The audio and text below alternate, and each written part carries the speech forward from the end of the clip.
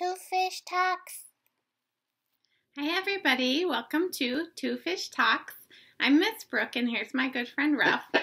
And we're here with you every day reading through our one-year Bible. Let's go. Deborah and Barak. When the people of Israel followed God, things went well.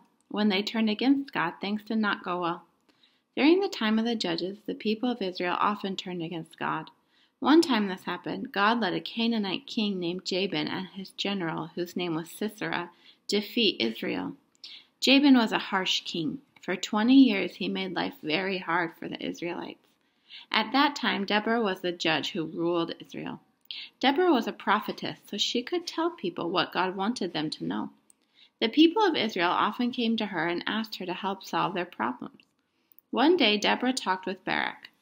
God has commanded you to take 10,000 soldiers and fight King Jabin, she said. He says you will win. I'll do it if you go with me, said Barak. So Deborah agreed. But I must warn you, said Deborah, a woman, not you, will be honored for this victory. Barak agreed. Barak gathered 10,000 soldiers and marched out to battle. Deborah marched with them. When General Sisera heard about Barak's army, he gathered his own army. He not only had many soldiers, but he also had 900 iron chariots. A chariot was a great help in fighting.